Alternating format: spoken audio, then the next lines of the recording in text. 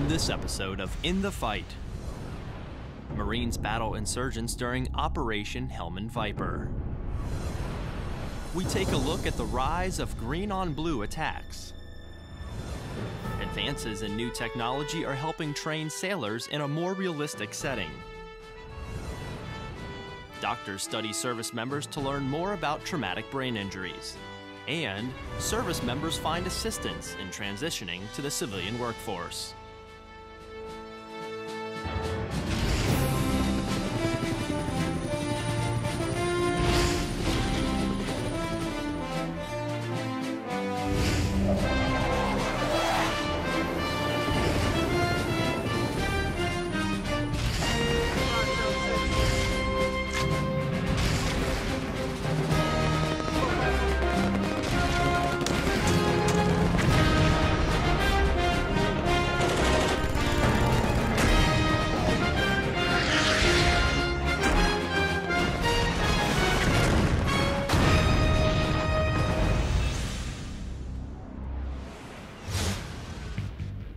Marine Scout snipers gathered intelligence recently during Operation Helmand Viper.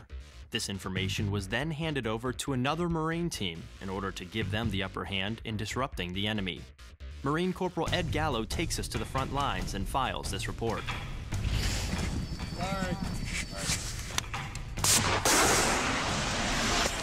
Marines with Scout Sniper Platoon, Alpha Company, 1st Battalion, 1st Marines, Regimental Combat Team 6, finished the combat operation in Helmand Province, Afghanistan, August 28. They were tasked with providing overwatch security as other Marines from Alpha Company disrupted a village of enemy insurgents. Yeah, we were running disruption operations up north of Azan, which we did an op previously. And it's just go up there and basically disrupt the enemy forces, use it to kind of disrupt their supply lines and figure out what they're trying to do, increase our security bubble. The Marines with Scout Sniper Platoon spent most of the 2-day, 3-night operation on a rooftop, keeping a watchful eye over the village. As Scout Sniper team leader, basically I take my team out and we provide surveillance of the battlefield for intelligence gathering purposes, try and locate where the fire's coming from, and report everything up to the CP. Throughout their time on the rooftop, the snipers would sometimes take accurate small arms fire and indirect fire. As the day progressed, we started taking some pretty accurate small arms fire, a little bit of machine gun fire, some IDF. From there, we just attempted to locate the enemy and reduce the targets. As the enemy fire crept closer to their positions, the Marines patiently waited until they had positive identity on where their attacker was. Had all my guys up there. We're just on observation. Did our best to locate it, and when we did, called it up to the CP, let them know what was going on, where it's coming from, and then waited for clearance to fire. With the Scout Snipers' vigilant eyes watching over them, the Marines of Alpha Company were able to successfully complete their operation and provide better security in the area. Corporal Ed Gallo, Aga Ahmad, Afghanistan.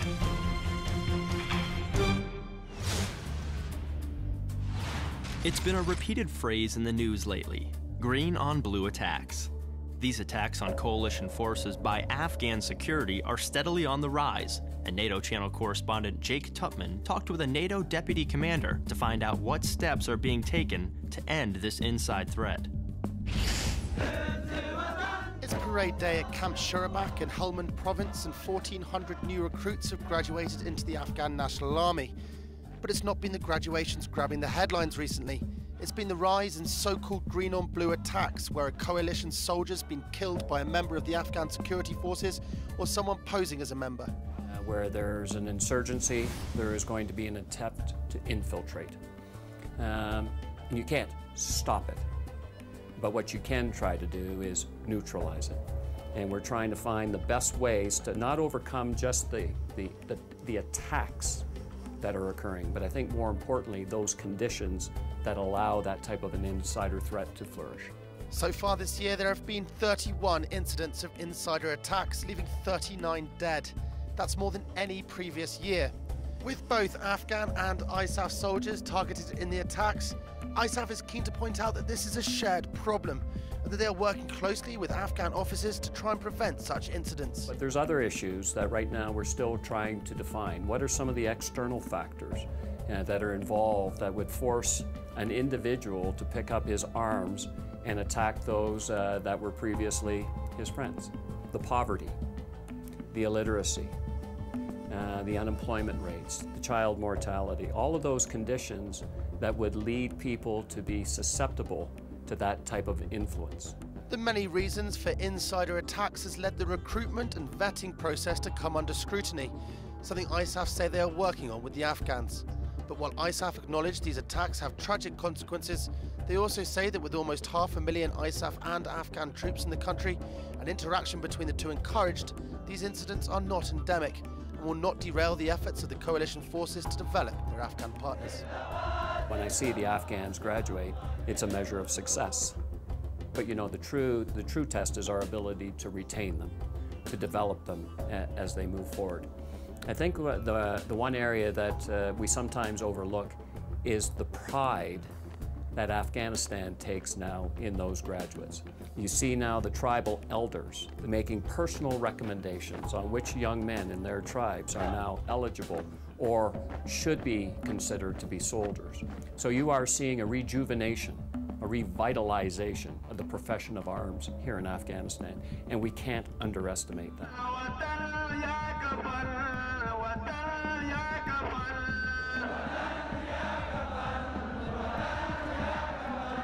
This is Jake Tutman reporting from Helmand for the NATO channel.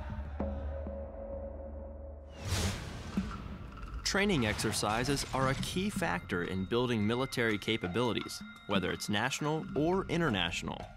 Gail McCabe reports from the Republic of Botswana, site of Exercise Southern Accord 12, where the strongest lessons to be learned were grounded in the experience. From a soldier's perspective, being part of a live fire event is training payoff. You really don't always get the opportunity to come out, shoot live rounds, mine with other countries. Like, it's an experience. For Specialist Mark Carpenter and more than 1,200 other military personnel, the experience is Exercise Southern Accord, a bilateral training exercise with Botswana Defense Forces, the BDF. The live fire is the culminating event of 3 weeks dedicated to strengthening military capabilities. It's more than promoting peace and stability and security. It's a sharing of respect among two militaries. Botswana is known as a stable and economically developing nation in the southern reaches of Africa. Its military, the BDF, is highly regarded as a proud and professional force. Captain Kubanji says what Southern Accord offers is the chance to learn something new. Come together in an exercise like this is time to compare how each army does doing their business. The comparisons range from peacekeeping operations to the use of non-lethal force, engineering, humanitarian assistance, and a wide range of tactical skills. U.S. forces deployed from 16 states and across multiple time zones to be here, making Southern Accord 12 the most comprehensive training event to be held between the two nations. This has been not only a great training opportunity for us in the Botswanans, but also this is very unique. And the experiences we learned here will help us in the future. A future that soldiers like Carpenter feel they are shaping now. I mean, the more friendlies we have, the more teams that we have when international crises happen. Sponsored by U.S. Africa Command, executed by U.S. Army Africa, and hosted by Botswana, Southern Accord is a valuable guide for more training events in Southern Africa. A potential template shaped with experience. Gail McCabe, Botswana. Hi, I'm Master Sergeant Francine Wilson, stationed at the U.S. Embassy in Kabul, Afghanistan. I'd like to send a shout out to my husband, OSC Select Ethan Wilson, stationed at Mizron 9 in Whidbey Island, Washington. I'm Lieutenant Brett Knudsen, proud member of Joint Task Force Empire.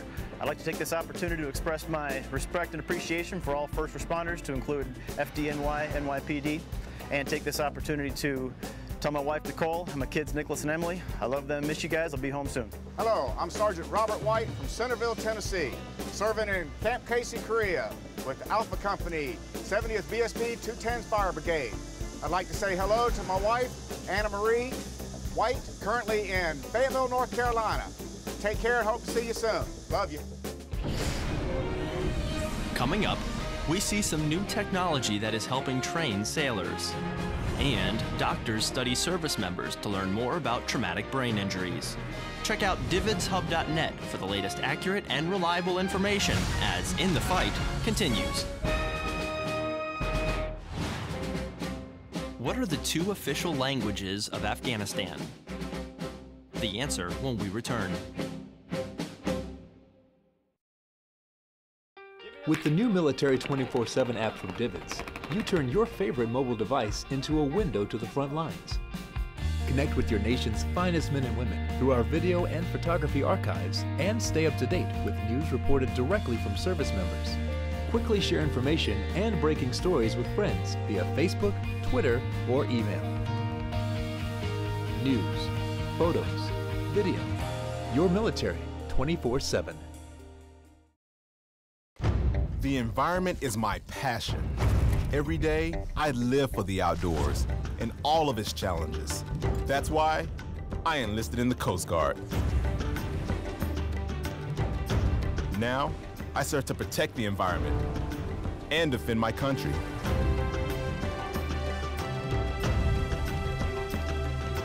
It's like I was born for this. Were you born ready for a greater challenge? Find out at gocoastguard.com.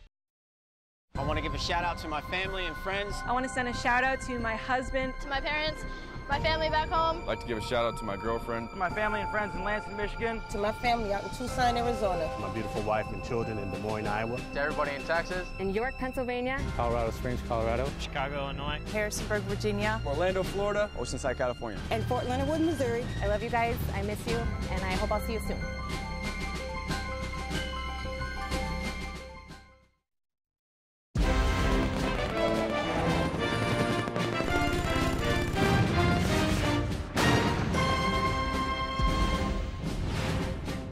What are the 2 official languages of Afghanistan?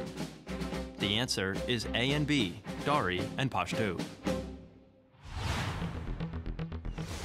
Aircraft rescue and firefighting Marines aboard Marine Corps Air Station Miramar work and train to ensure disaster is always avoided on the flight line. Marine Lance Corporal John Tucker brings us this story. Marines on the battlefield rely on each other to survive, and on the flight line, it's no different. That's why the aircraft rescue and firefighters aboard Marine Corps Air Station Miramar have a strong bond. They count on each other every time they move closer to flame and smoke. You know, it's a really tight friendship, and we're here more than we're with our family, so it is like an actual another family. You know, I know they say, you know, brothers in arms, but I mean, it really has an impact here because we're all we have, you know. Aircraft rescue Marines often work 24-hour shifts, helping to prevent disaster on the flight line with a somber but motivational thought. The hardest part of having a job here at Crash Crew is knowing full well that it's one of your friends or somebody that you're actually pulling out of that aircraft, saving, or not saving, but having to pick up the remains. Miramar's aircraft rescue and firefighters train daily to ensure that all Marines' lives on the flight line are in good hands. From Miramar, California, I'm Lance Corporal John Tucker. Advances in technology have made virtual reality so realistic that the Navy has adopted these simulations in training its sailors. Petty Officer 2nd Class Blake Midnight shows us some of this technology in his report. Train today to be prepared for tomorrow.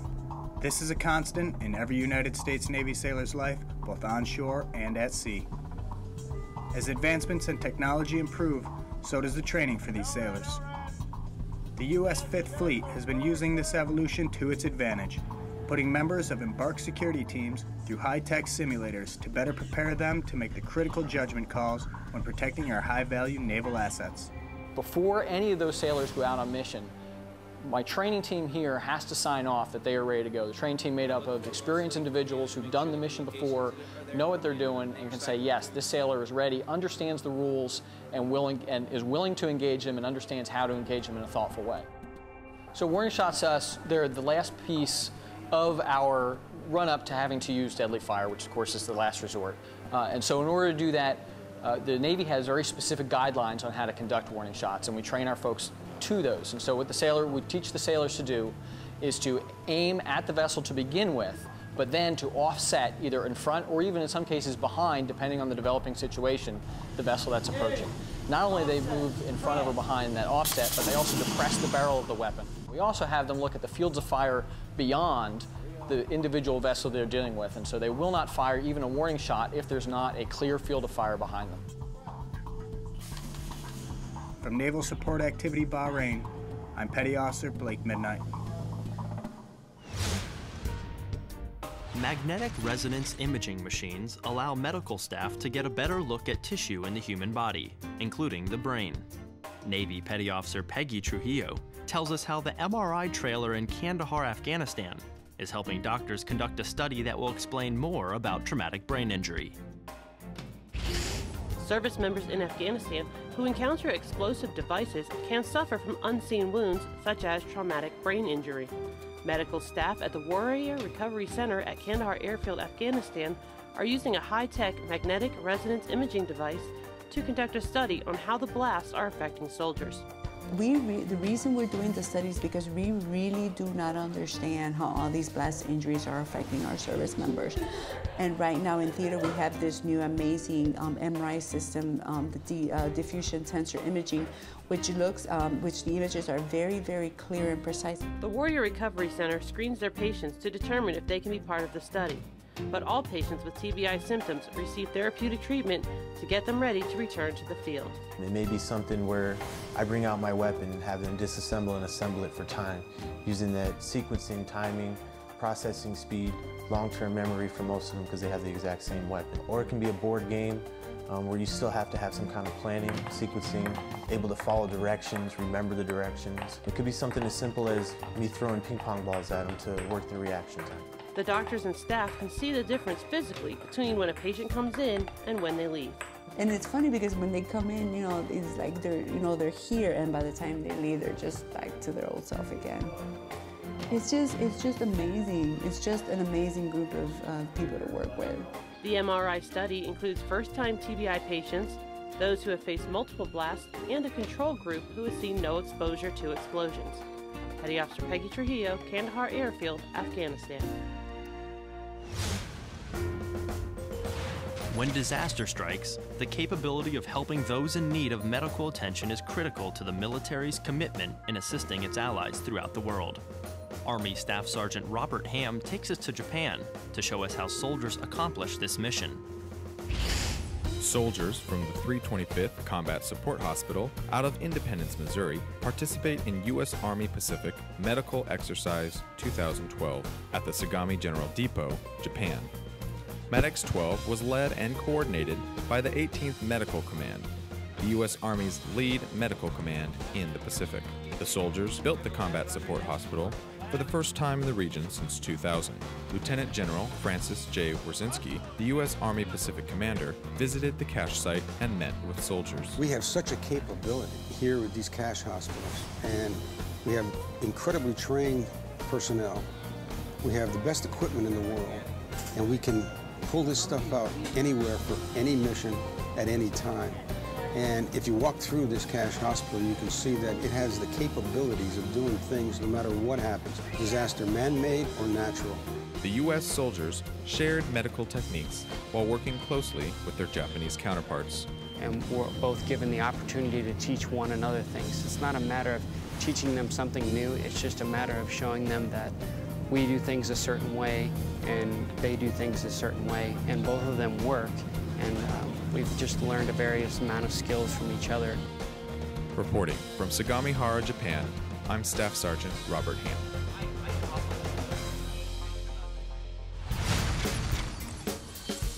Hi, I'm Sergeant Carapine with 1186 MP Company in Kabul, Afghanistan at Camp Phoenix. Just doing a shout out to my wife, my kids. I love you all. Miss you. Be home soon. Hi, I'm Staff Sergeant Bernard Fordham. I'd like to give a shout out to my mom, dad in Columbia, South Carolina, all my friends and family from the Joint Task Force Empire, 411th Engineer Brigade. Hi, my name is Sergeant First Class Kirk. I'm from Animal Troop 191 CAV here in Afghanistan.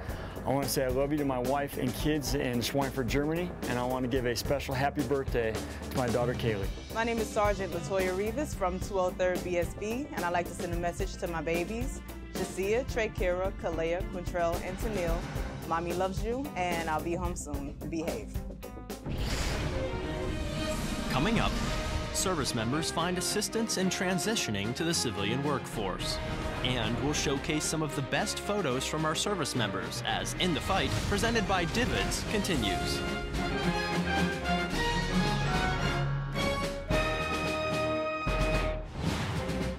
When was the last time the U.S. Congress formally declared war?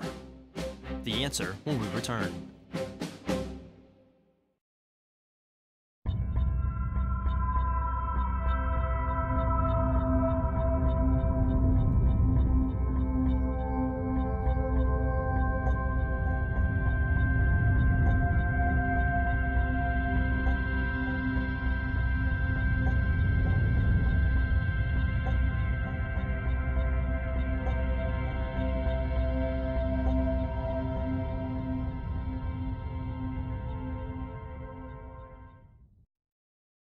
Training is about more than muscle.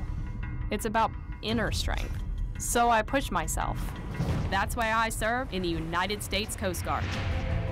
I train with the best, a team that shares my drive and commitment. We collect intelligence, guard our shores against drug smugglers, and keep our waterways safe, because our nation expects more. If you expect more, maybe you were born ready. Find out at gocoastguard.com. With the new Military 24/7 app from Divids, you turn your favorite mobile device into a window to the front lines. Connect with your nation's finest men and women through our video and photography archives, and stay up to date with news reported directly from service members. Quickly share information and breaking stories with friends via Facebook, Twitter, or email. News, photos, video. Your military 24/7.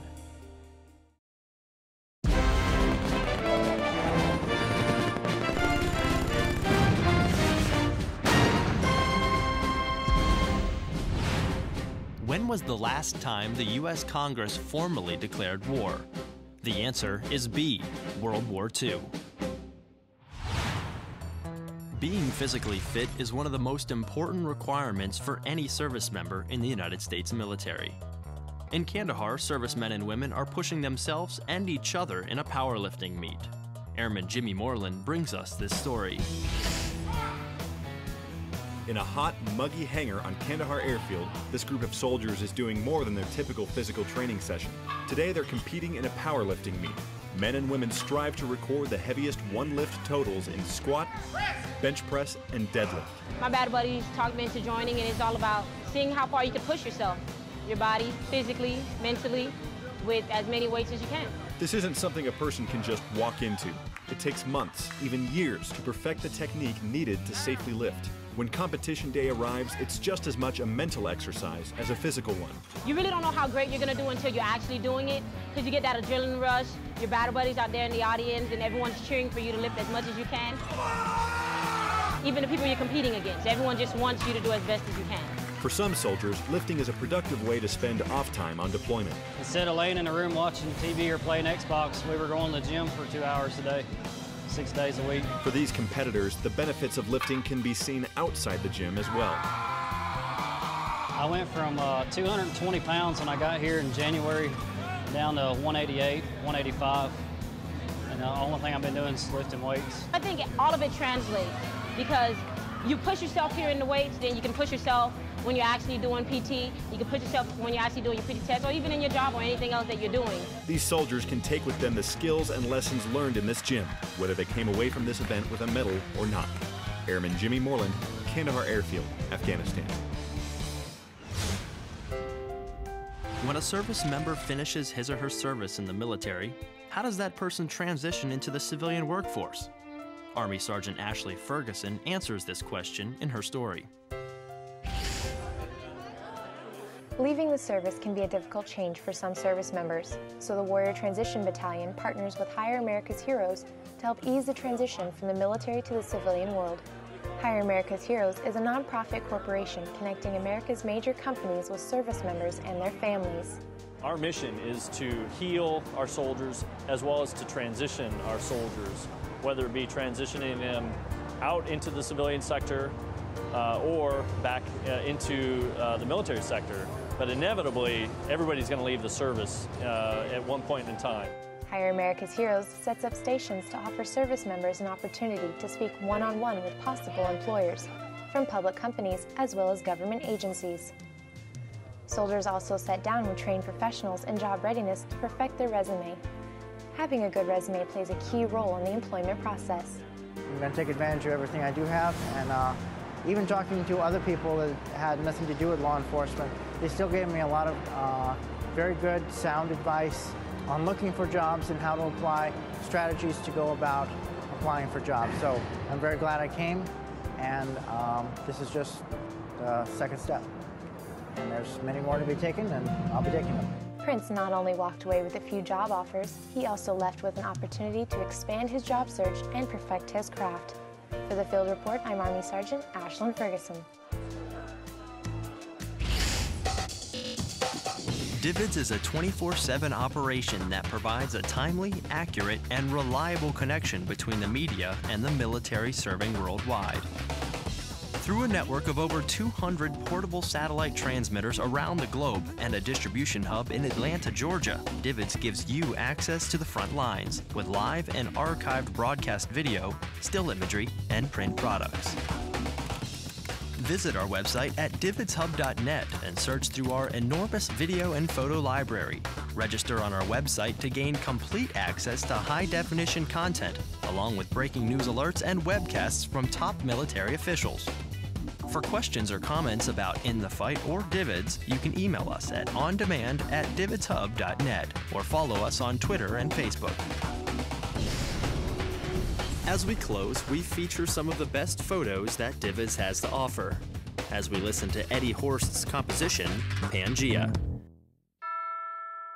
See you next time, In the Fight.